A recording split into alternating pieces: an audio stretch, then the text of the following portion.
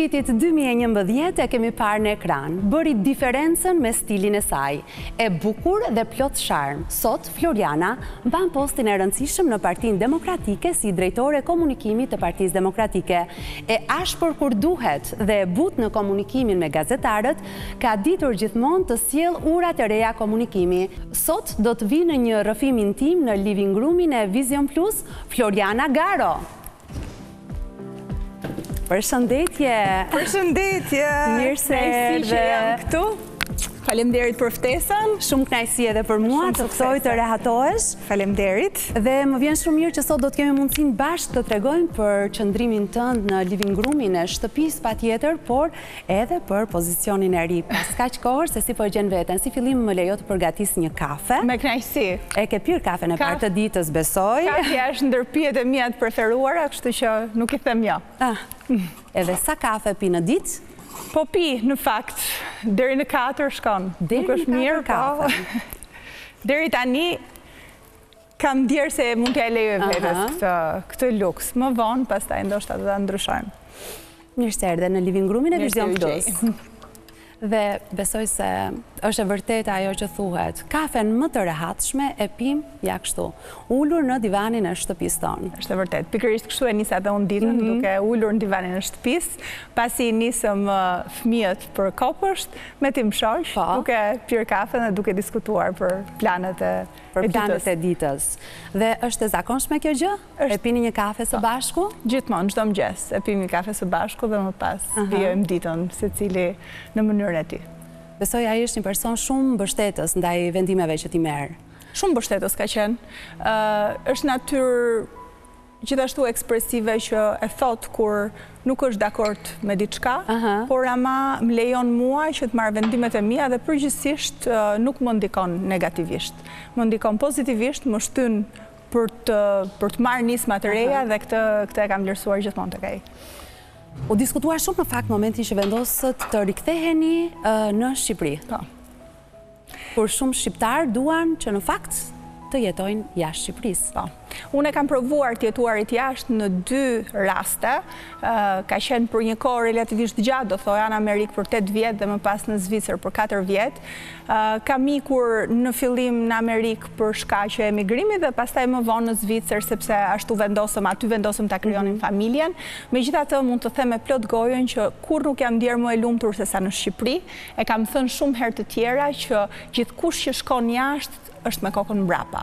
Dhe Shqipëria është vendi nën që të thret dhe mendoj që për mua ishte fati edhe zgjedhja jon familjare që ne të vinim dhe ta jetonim jetën këtu në vendin tonë, aty ku përkasim, aty ku donim që fëmijët tanë që të përjetonim fëmijërinë siç e kemi përjetuar ne.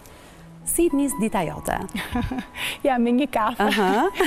Nuk do thosha me një kafe. Për te kafes, po përgjithsisht nënat kanë atë vrullin e mëngjesit. Zgjohem më herët, i bëj gati fëmijët shumë shpejt, i bëj një mëngjes të shpejt dhe mbasi hanë mëngjesin, i vesh shpejt e shpejt me rrobat që i kam përcaktuar se çfarë do veshin që më përpara dhe i nis për tek furgoni i kopshtit që i merr.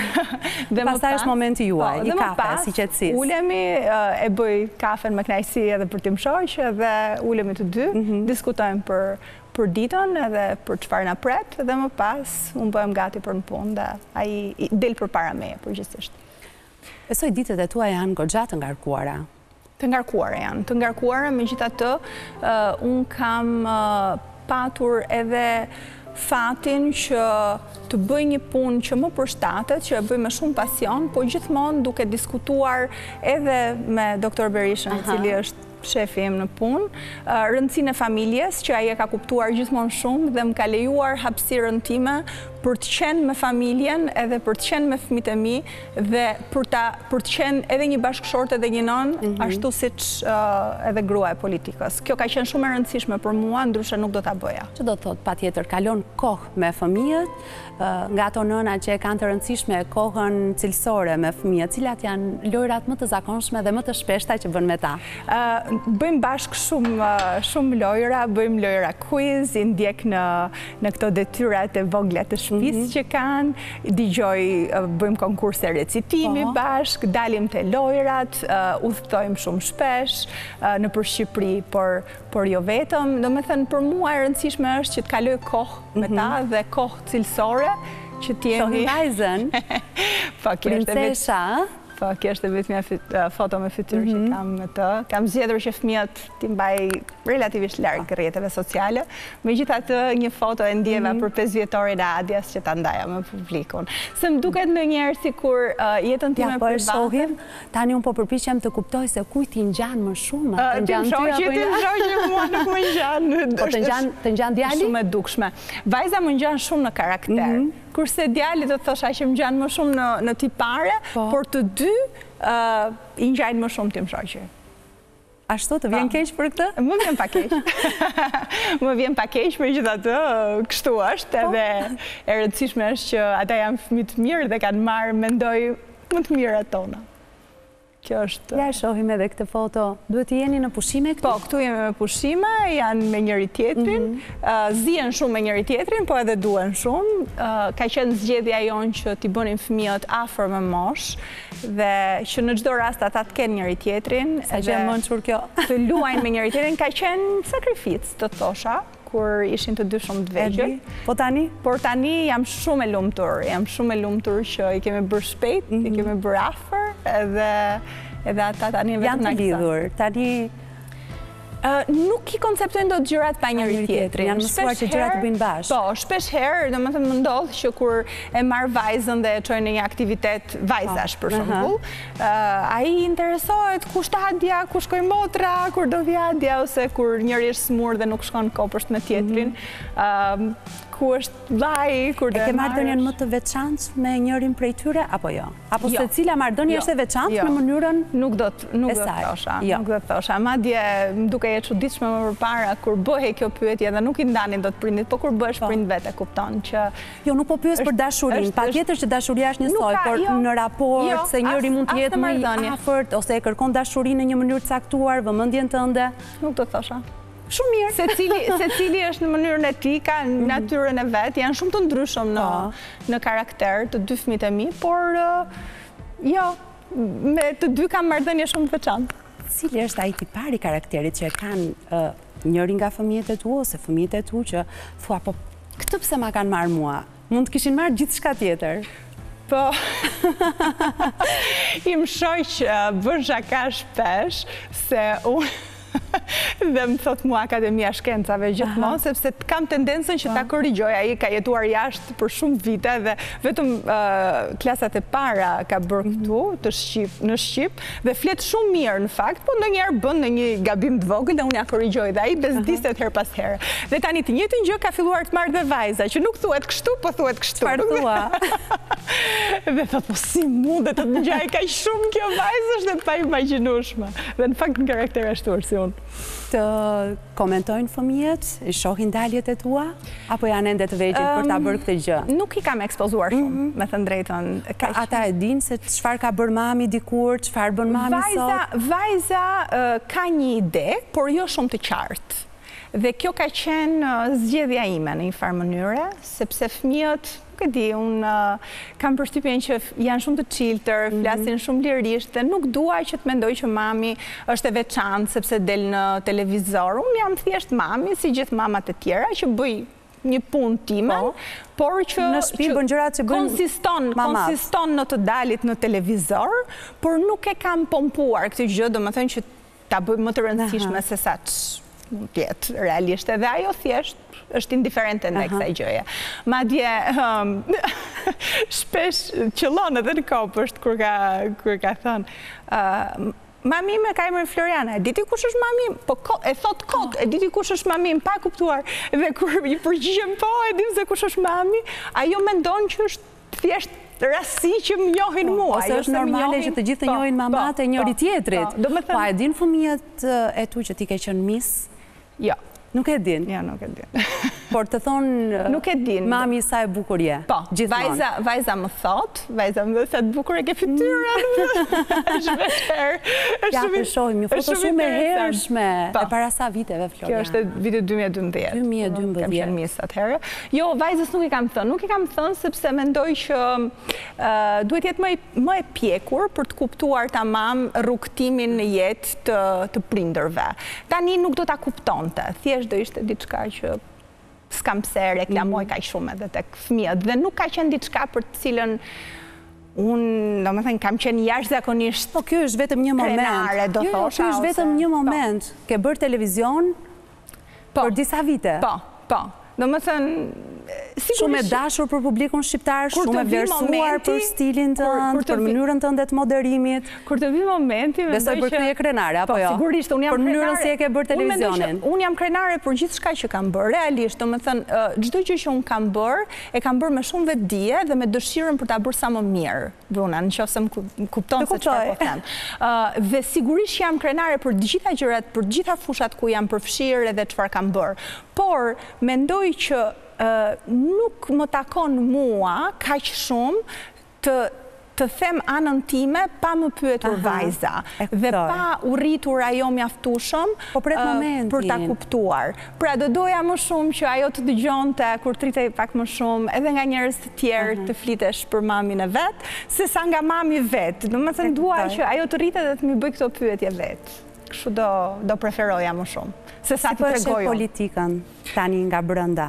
A ka disa gjëra të cilat janë shumë ndryshe nga sa e kishe menduar përpara se të përfshihesh në politikë? Absolutisht, njeriu kur përfshihet në fusha të ndryshme nga ajo që është mësuar tjetë ose ka eksperiencë, hyn ndonjëherë edhe kështu kot pa ditur shumë, sepse ndoshta po të dish shumë dhe po ta kuptosh dhe po ta analizosh diçka shumë gjatë, tenton mos t'i marrësh vendimet. Pra ndonjëherë vendimet vinë edhe një moment kur nxitesh nga një lloj intuite pa i analizuar shumë gjatë. Kështu që rasti im me politikën ndoshta mund të them që ka qenë ky. Ka qenë një dëshirë e sinqert, deri diku naive, do thosha, për të ardhur, për të kontribuar dhe për të sjell atë që unë di të bëj më mirë, edhe në fushën e politikës, por pa konsideruar gjithë ashpërsinë e kësaj fushë, gjithë negativitetin që kjo fushë ka, të gjitha ato gjëra që nuk të bëjnë të ndihesh ndonjëherë kaq komode, por thua që ky është rrugtimi im në jetë, unë kam marrë vendimin tim dhe unë jam natyrë që i qëndroj vendimeve dhe shkoj deri në fund për ato gjëra që unë besoj. E kuptuam këtë sepse e konfirmove të paktën 2 herë në fjalit që the. Ashtu? Po. A do të bëje ti në këtë moment photo fashion? Ja. Photo fashion në ç'kuptim? Photo fashion, siç bëjnë edhe kolegët të tuat në politikë. Tani, do me thënë, mendoj që duhet kishin një arsye për të bërë, do me thënë... Jo për një editorial në revistën Living, jo, për kënaqësinë tënde në rrjetet sociale. Jo. Pse? Do me thënë, sepse nuk e konsideroj prioritetin tim të momentit. Mendoj që njeriu ka prioritetet të ndryshme dhe është një fazë që unë e kam shijuar dhe përjetuar maksimalisht, të thoja. E vërtet. Dhe kur e zauron diçka, nuk është se të shkon mendja që të rikthehesh kaq shumë. Në një kohë të caktuar. Nëse shikon në fakt profilet të politikanëve shumë të njohura dhe të rëndësishme në botë, i sheh që janë kryesisht ose në fushata, ose në takime me elektoratin, ose në çaste dhe momente pune, ndërkohë pak bëhesh konfuz në Shqipëri nëse sheh profilet të caktuara. Të bën përshtypje? Jo. Nuk e ke konstatuar? Do me thënë, nuk e kam konstatuar shumë, megjithatë mendoj që një foto duhet simbolizoj diçka, dhe duhet simbolizoj ose gjendjen, ose situatën, ose pikërisht një situatë të caktuar. Do me thënë, fotot që bëhen kot, për mua nuk sjellin asgjë, edhe nuk kanë një vlerë, mund të pëlqehen, mund të marrin shumë like, mund të diskutohen, ose kështu, po nuk sjellin një vlerë të shtuar. Unë jam në momentin që e kam ezauruar këtë çështjen e vetbesimit edhe konfirmimit. Kështu që sigurisht unë të bukurën dhe estetike në kam patur gjithmonë shumë të rëndësishme në jetë dhe vazhdoj ta kem dhe besoj që do ta kem gjithmonë. Më pëlqen kur shoh diçka të bukur, me shije, një person të bukur që është në duke shumë klas, më pëlqen kjo gjë, por nuk mendoj që është një vlerë për tu afishuar dhe reklamuar kaq shumë, aq më tepër në një moshë më të vonë, do thosha. Ndoshta mund dukem pak paragjykuese në këtë gjë që thash, por e besoj vërtet. Domethënë, mendoj që çdo gjë ka kohën e vet. Ke fituar miq apo më shumë mikesha, pra më shumë burra apo gra të kanë mbështetur në politikë? Shikon, nuk ka shumë njerëz që të mbështesin në politikë. Pra nuk ka të bëjë gjinia? Jo, nuk ka të bëjë gjinia. Unë jam mbështetur kryesisht nga Zoti Berisha dhe këtë e them me shumë sinqeritet edhe me shumë krenari. Ai e ka mirëpritur ardhjen time në politikë dhe mua më ka mbështetur në këtë rrugtim me mënyrën e tij, sigurisht, dhe pastaj gjërat e tjera unë duhet i bëja vetë, por në një mbështetje të madhe nuk ka. Ndjej që është një fushë e ashpër, siç e thash më përpara, me shumë negativitet dhe unë shpresoj që me natyrën time të mundohem disi ta induktoj me një lloj pozitiviteti që i habit edhe njerëzit që kanë përdallë. Si reagojnë përgjithësi? Kur mban qëndrime të buta? Ç'ne ka qeshur dhe qëllon shpesh madje edhe nëpër deklarata edhe në mënyrën se si unë shprehem, që mundohem që këto fjalët shumë të ashpra ti eliminoj ose ti, sepse ka mënyra për ta thënë diçka. Dhe mendoj që gjithkush duhet të qëndrojë në natyrën e vet. Kur ndryshon natyra, pastaj nuk është shumë mirë. Edhe kjo manifestohet çuditërisht tek publiku. Publiku është shumë inteligjent, arrin ta kap diçka kur nuk është e natyrshme. Se ke kuptuar kur punoje në televizion apo? Po, në televizion. Pra nuk e ke mësuar këtë gjë nga politika? Jo, unë kam një leksion që ke marrë herët. Po. Unë kam menduar që në qoftë se je vetvetja, ti mund të sjellësh diçka për publikun. Dhe në qoftë se publiku të pranon, se mund të jesh vetvetja, po publiku nuk të do. Se edhe kjo mund të qëlloj. Por në qoftë se publiku të pranon dhe pranon mënyrën tënde të sinqertë dhe autentike për t'i bërë gjërat, politikën, televizionin, edhe gjërat tjera që kanë lidhje me të qenit publik, atëherë pse jo të qëndrosh ashtu siç je dhe mos transformohesh në diçka tjetër.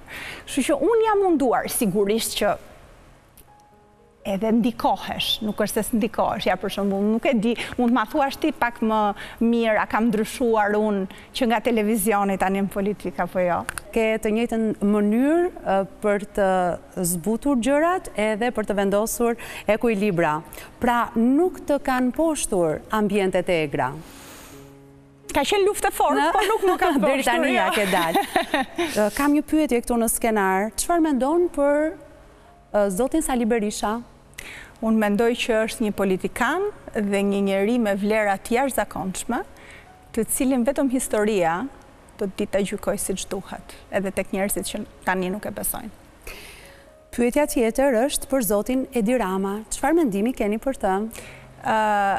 Mendoj që është një politikan të cilën fasadën e bën shumë mirë, i cili fasadën e bën shumë mirë, por që e ka ezauruar kohën e tij dhe tashmë duhet largohet. Cilat janë gratë që të shmoni në politikë, në krahun e djathtë si fillim? Në krahun e djathtë ne kemi deputete shumë të mira, do të veçoja Greta Bardelin, Lindita Metaliajn, të gjitha qoftë edhe ato deputete që kanë mbajtur një qëndrim pro rithemelimit në një kohë shumë të vështirë, ndoshta më pak të njohura, edhe Elda Hoti është një mikeshe imja atje, që kanë treguar me forcën e tyre të karakterit, duke qëndruar aty, që mbështesin atë që mbështesin demokratët. Kështu që i vlerësoj gratë e Partisë Demokratike. Pastaj sigurisht zonja Josefina Topalli është gjithmonë vlerë në Partinë Demokratike dhe unë jam shumë e kënaqur që ajo është aty, është shumë prezente me të gjithë mençurinë dhe eksperiencën e saj. apo nga krahu i majt? A keni ndonjë grua që e vlerësoni? Sigurisht, kam patur edhe unë vlerësimet e mia, sidomos tani më jemi në një lloj lufte, do të thoja, politike, kështu që nuk mund të flas shumë për vlerësim, por ka patur deputete të Partisë Socialiste, për shembull, që unë kam intervistuar, zonja Eglantina Gjermeni, e kam patur në emision dhe ka qenë një zonjë shumë dinjitoze, me cilin kemi bërë një emision shumë të bukur, kështu që edhe të tjera, kështu që nuk mund ta mohoj këtë gjë. Cili është projekti yt në politik? Projekti im në politik është ende në formim e sipër. Nuk do të thosha që kam një ide të qartë se ku po shkoj. Unë kam një ide që po formsohet dhe nuk mund ta shpreh tani sepse kjo ide mund të evoloj, mund të ndryshoj, mund mos jetë njësoj në këtë formë, por fakti që kam qëndruar me gjithë pikpyetjet e mia në raste të caktuara, se nuk është se unë kam qenë e qartë dhe kam ditur gjatë gjithë këtij rrugtimi që ky është vendim. Unë akoma kam ndonjëherë dyshime dhe kjo është normale. Dyshim, po jo pendes. Jo pendes. Jo pendes. Jo pendes. Shumë e rëndësishme kjo. Domethënë nuk jam penduar për zgjedhjet që kam bërë. Për sa kohë unë mendoj që kur njeriu është në sinkron me ato që beson dhe ato që bën, është shumë i qetë dhe shumë i lumtur. Dhe unë kam dashur gjithmonë që të jem në sinkron me ato që besoj dhe ato që bëj.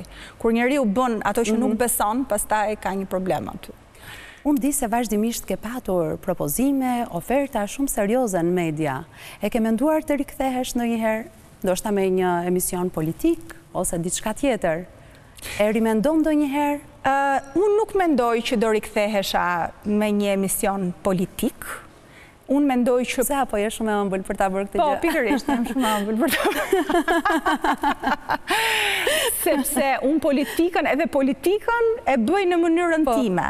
E bëj në mënyrën time me brezin e ri të vajzave të djathta, vajzave dhe grave të djathta, sidomos që janë përfshirë aty, dhe që unë vazhdimisht i them që të qëndrojmë vetvetja dhe ta bëjmë politikën në një mënyrë autentike, dhe kështu që nuk do shkoja tani nga një fushë ashpër në një tjetër fushë të ashpër, ndërkohë që mund zgjidhja një mënyrë tjetër.